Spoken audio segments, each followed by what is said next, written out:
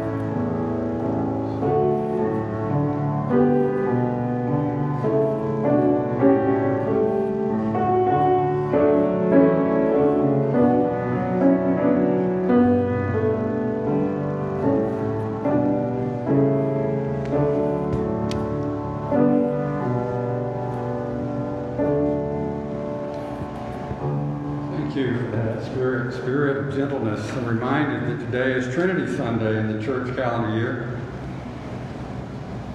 Creator, child, Spirit. join me for our responsive intent.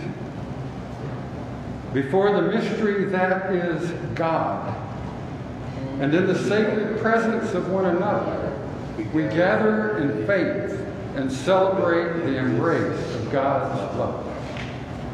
Known and called as Christ's friends, and drawn to the vision of a new way for the world, we gather in faith and celebrate the embrace of God's love.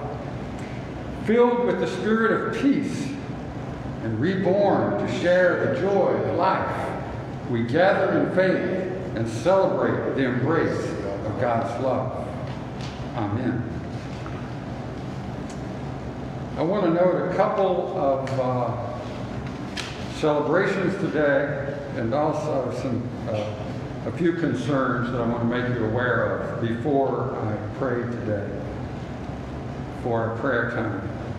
And one of those is that we continue to congratulate the class of 2021 graduates. Michaela Ammerman graduated this past week from Air Force Basic Training. And so we applaud her. She also had a birthday this past week, I think the same day or the day before. And today is Maya M's birthday. So we celebrate your birthday, Maya, and hope you have a great day. If you know of others who are graduating, please let us know. We'd like to recognize them over the next few weeks. Also, we remember on this Memorial Day weekend those who died in the military fighting our country's wars. We remember also their families who still miss them and who still grieve their deaths. We give thanks for their lives. And finally, a couple of updates I need to let you know about. One of those is, I think I said last Sunday that Debbie's sister Margot had died, and they had the memorial service for her yesterday down in Jacksonville, Florida. So remember Debbie and the family of Margot, Debbie's other sister Laura, in your prayers. Also, Trish Wynn's father died this past week, Ron Milford. So we remember the family of Ron, and particularly Trish and her family as they grieve his death. He was I can't remember how old he was, but not very old. And so please remember them in your prayers. Also, the family of Mike, a friend of Tom's and Ann's up in Maryland, who has died after losing the battle to prostate cancer. So we remember him also. Let us pray. For all your goodness, God, we give you thanks for your presence in our lives in mysterious ways, ways that we don't understand, and your presence in our lives in ways that bring comfort and peace in times of grief. We give thanks for your presence in our lives in times of joy and celebrations such as birthdays and graduations, which we continue to celebrate this week. And we give thanks for your presence in our lives through difficult, tragic times, such as those times this past week in San Jose and the Santa Clara Valley Transportation Authority. We also give thanks, God, for your presence in our lives in times of grief. So we pray that you would be with those families who have lost loved ones this week and last week. We pray for Tricia and her family as they grieve her father's dying. And we pray for comfort and peace for them and for the family of Margot and Debbie, for her family as they grieve this very close loss. And we pray for the family of Mike and Tom and Ann as they grieve his death, and his family as also they grieve his death. Be with us, oh God, as support, as community, as church, family here, as we try to offer prayers of comfort and peace, but also a listening ear and presence for people, even as we are not yet regathered. We pray for connections and good ways that bring an acknowledgement that someone has lost something significant in their lives that will never be replaced. We, oh God, are all too aware of how fleeting life can be in these bodies in which we walk around on this planet, and for which we give you thanks. We're grateful, oh God, for the way you've created us from the dust of the earth, and that to which we do return. We give thanks for our spirits that return to you, their source, for the mystery that you are, made known to us in many ways.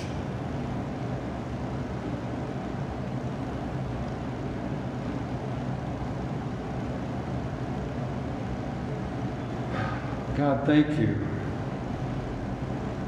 for the support that we find here, and for the peace that we find in prayer with one another. Be with others on our list, God, who are recovering from heart procedures and other operations. For those who are waiting for those procedures, we pray, oh God, for relief from anxiety and for good health to get them through those times. For others who are recovering from cancer or dealing with it at various stages, like Lisa and David and Ron and others, we pray, God, for their health and for their peace of mind. We pray for their bodies as they go through this process that can be so harsh. For Lisa, we pray, oh God, for her recovery. God, in your mercy, grant them healing and wholeness.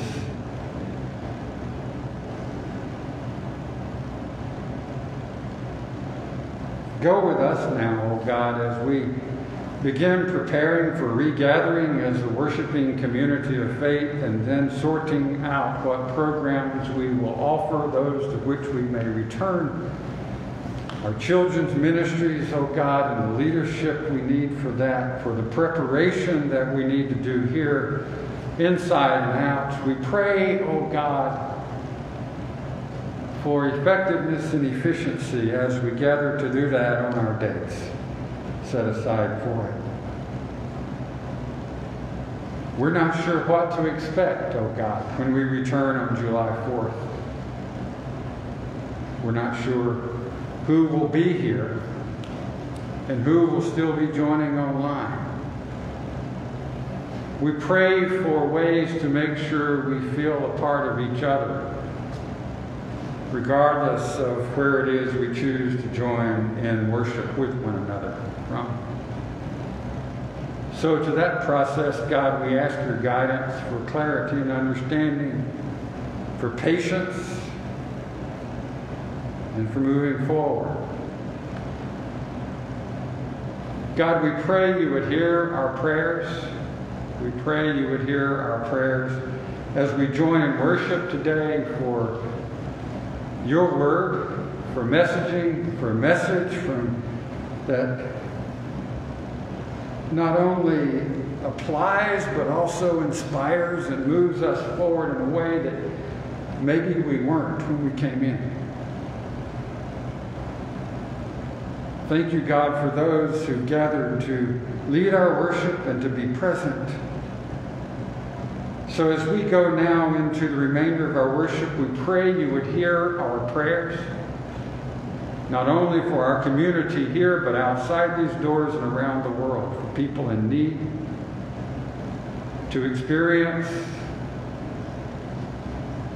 what the gospel of Christ has to offer, which is the alleviation of suffering and hunger and bringing wholeness.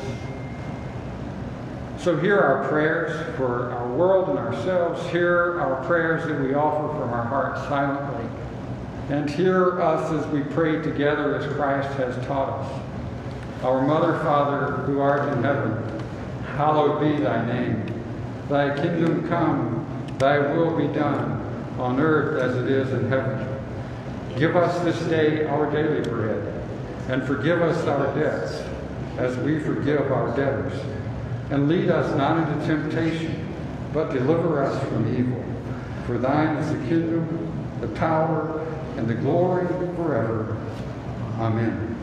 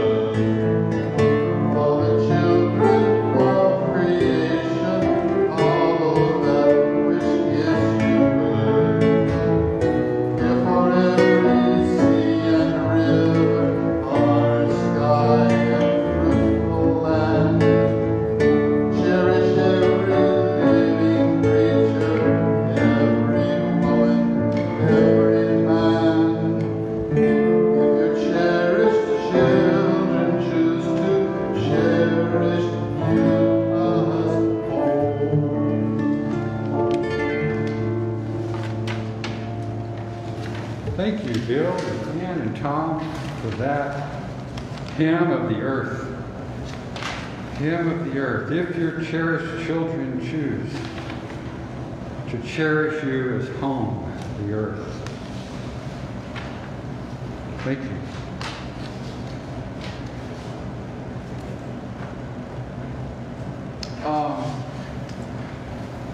Well, you know, it's going to be perhaps a long day in church when the preacher begins with, this may be a two-part sermon.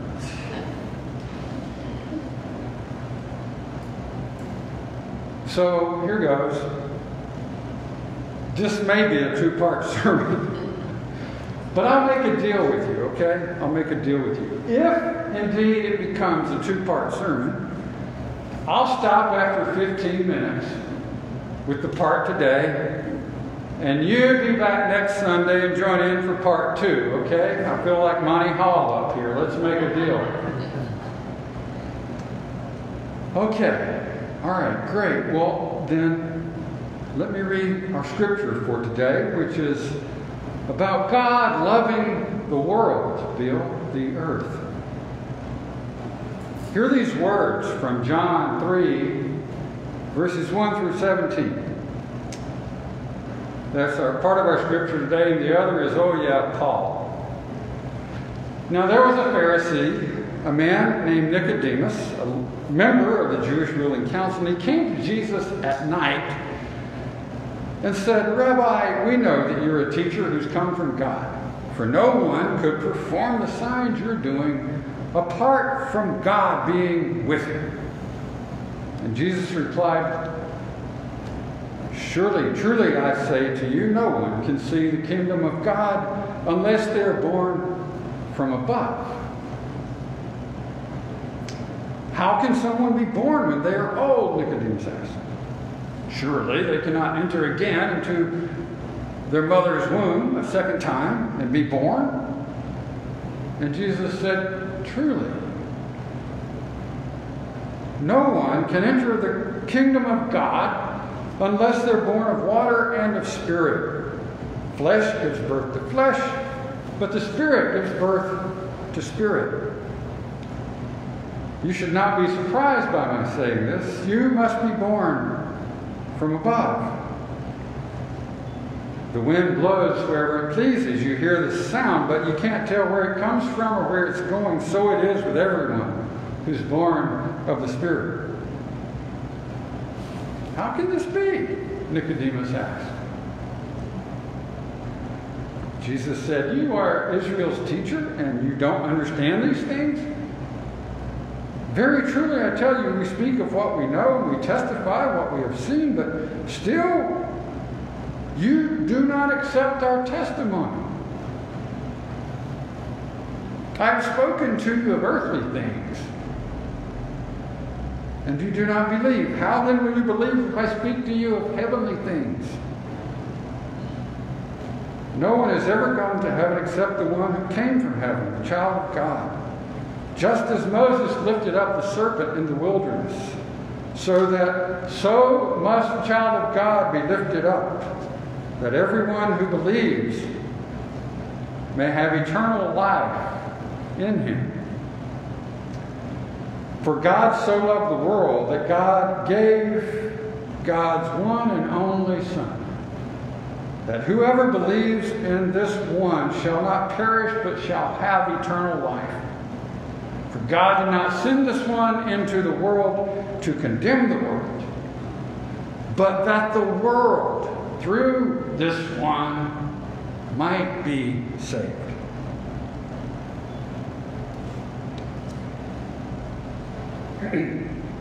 Okay. Now, what about Paul? What does Paul have to say? From Romans 8, verses 12 through 17, the epistle lectionary scripture for today is from Rome. That was the one for the Gospels. Okay, remember, this is Trinity Sunday. All right, so we're talking about Spirit. Jesus is talking about Spirit.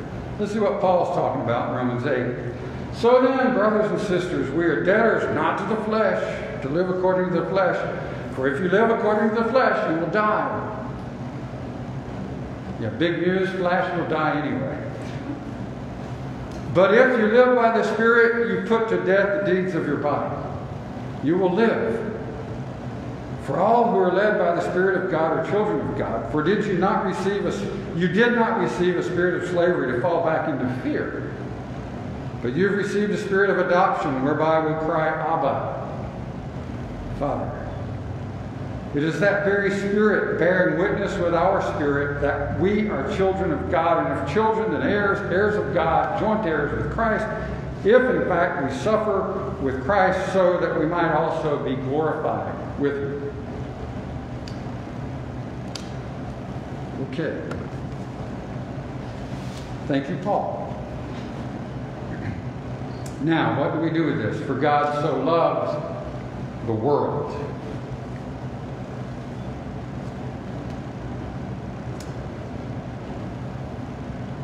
Well, when I hear the word world, I normally think in that context, with that passage of Scripture, we're talking about human beings. Even though it doesn't say that, it says the world. A number of times, Jesus refers to the world in that passage. So as I reflected on this, I began to think about the birds in my backyard. The cardinals. And I got to tell you that about a month ago, I was sitting on my back porch, as I often do in the mornings, and the trees, the redbud tree, the pecan tree, the maple tree was just flooded with these birds, cardinals, young ones. And they were flying all around, all around. And I did a little research, and what I found out was they were having an orgy right there in our backyard. I know it's a word you never thought you would hear said from the pulpit, right? Particularly not about birds, but look, there it is. Okay, they're at least having a really intense speed dating session, okay? So then this past week, I observed this really colorful protector bird over here, while this sort of muted color nurturer bird was picking up twigs one at a time and flying them up into the arbor vitae about 30 feet from our house. And this nurturer bird, was working really hard. And I was tempted to think that this protector bird that was now her mate was not working as hard, but this bird had a job, and that was to make sure predators didn't come and disturb what they were building together in this nest. So it does seem like it's okay for us to talk about the birds and the bees in church.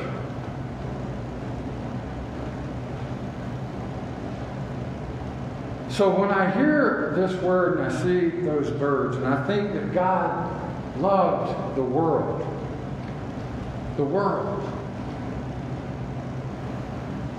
I wonder what would it be like to think about it this way. For God so loved the cardinals that God gave God's only child,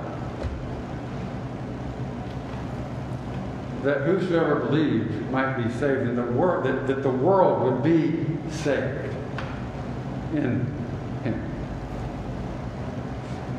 What I loved about those cardinals is they were very much in their bodies.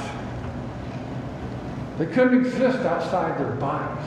They were there. They were present. They were all around, flying all around. And 4 weeks ago, they were in their bodies. Very much so. Why is it we think God so loved the world doesn't include our bodies? You know, there is a passage of Scripture where Jesus talks about birds of the air, and God cares for them. Jesus talks about the flowers of the earth and how they are arrayed like none other, that God cares for them. And yet somehow we begin to read passages such as in Romans and Paul, and we think our bodies don't matter anymore, that we crucify the flesh. I'll come back to that. Why do we think God loved the world, but it isn't important for us to recognize the value of our own bodies? And I think part of the reason is because Paul. We read a lot of Paul. So let's look at that a little bit. Because I'm confused by Romans 8 when I put it in comparison to John chapter 3 and God loving the world.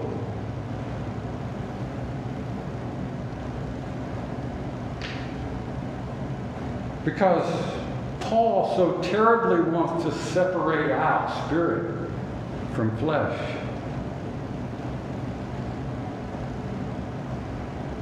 And we've become accustomed to that.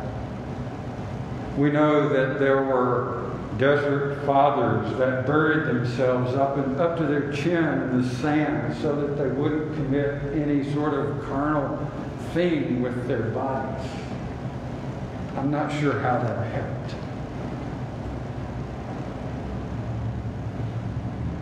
And Paul comes along and says, crucify the flesh, mortify the deeds of your mortal body.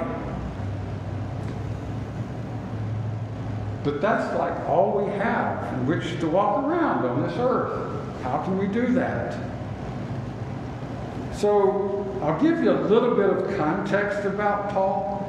Is that Paul was speaking as many, in fact all, of the early Christian writers whose words we have in our Bible were, and that is with the full expectation that the end was coming.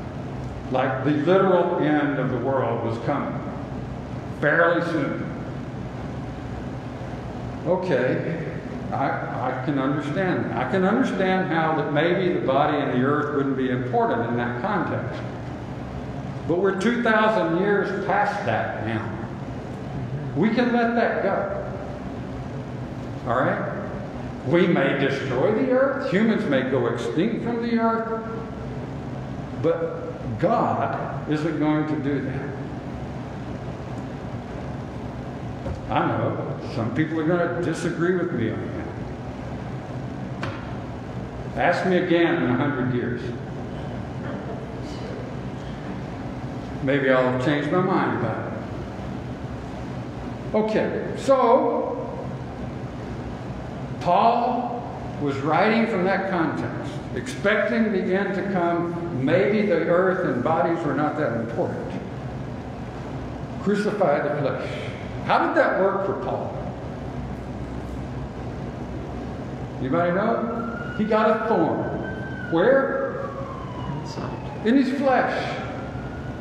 Which he doesn't want to talk about. He doesn't even name. It's left to our imaginations, whatever this sort of mysterious thorn is that he has in his flesh. Was it his stature? Was it something else?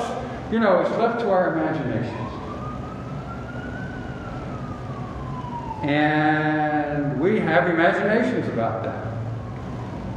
My guess is that that's a part of the reason why we really don't pay very close attention to what happens in our bodies as sort of a spiritual experience itself.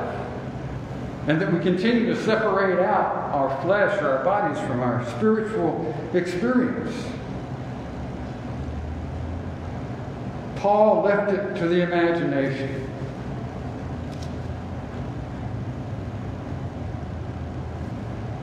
And I'm not sure why. I wish he had just said what it was. I mean, how bad could it have been?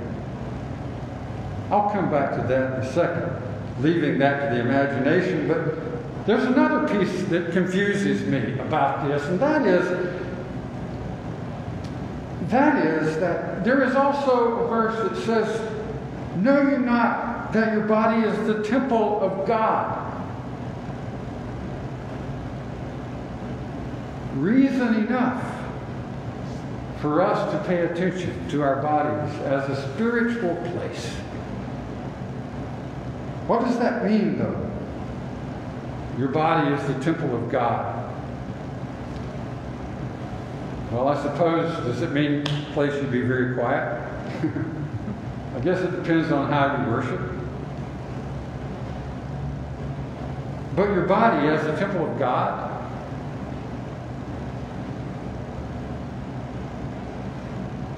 is the temple in the sense that what happens in the temple? Where God's presence is. God dwells in the temple. So what if we began to see our bodies as that place in which God is pleased to dwell? Because that is what it is.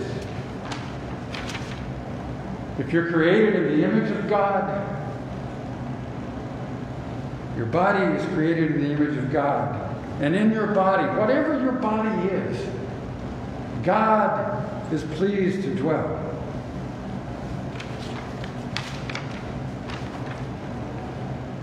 So then, why is it we still use Paul's messaging about that? I mean, we've got God so loved the world. We've got your body as the temple of God. Why is it we listen to the messaging of Paul about crucify the flesh, mortify the deeds of the flesh?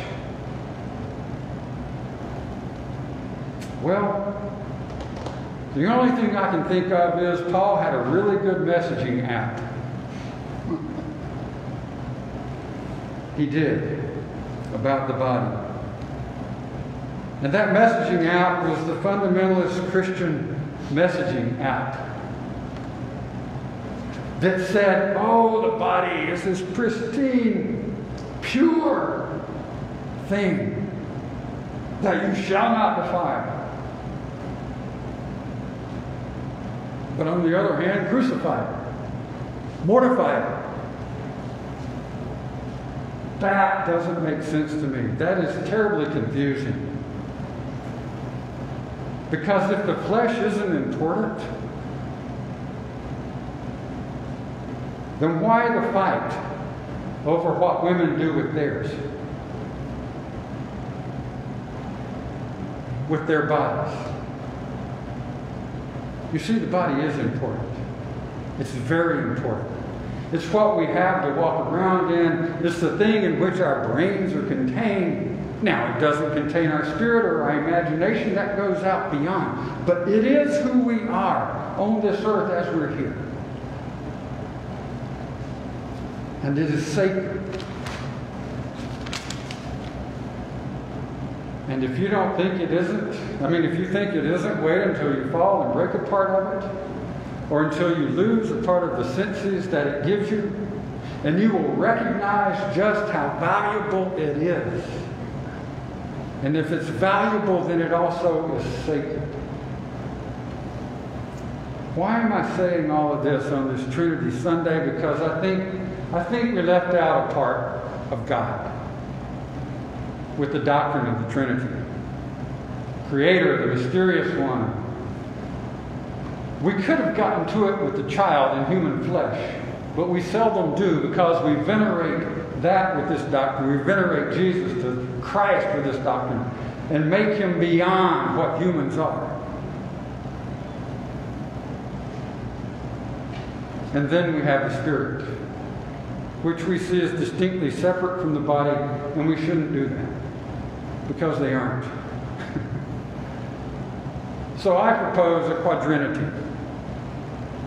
A creator, a Christ, a spirit, and a body, in which we walk around with, live and move, and have our being on this earth as we know it, with God in it. Sacred.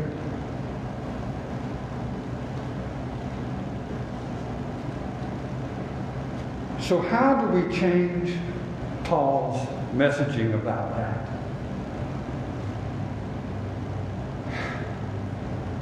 It would probably help if we just started paying attention to our own bodies. Because if God so loved the world, we're a part of that. It's not just humans, it's other bodies too. But it also includes our bodies as well. However those bodies present themselves in this world, and whatever identity they take, in your body, God is pleased to dwell.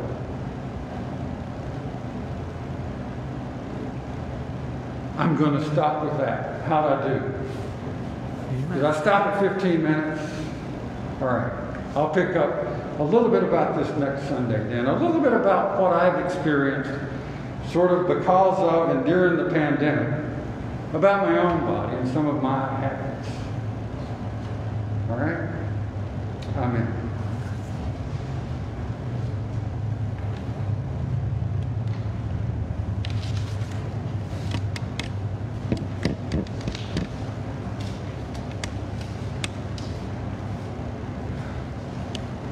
I invite you to give your offering. So thank you for offerings you've given. And go ahead and go to paypal.me/Common Church, and you can give your offering. Thank you for those who've given here.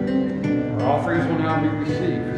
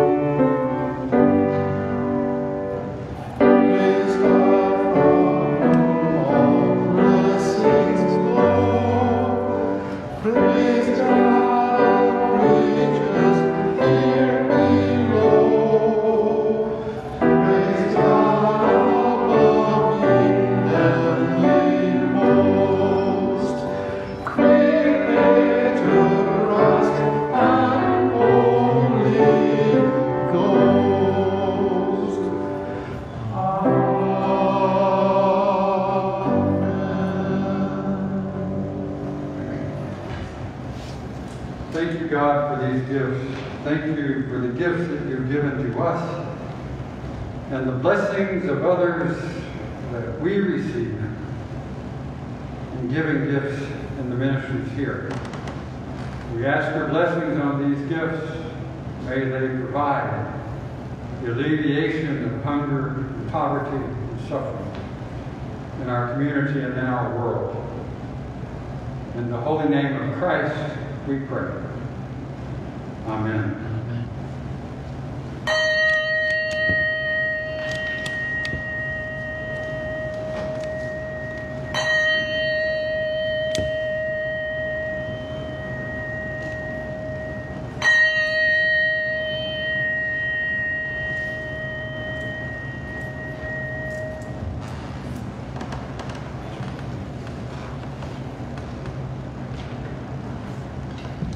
So now go forth fully in your bodies, recognizing your connection to God in it. In it, God is pleased to dwell along with the Spirit in the mystery and the Christ. Use your body for good in this world. Amen.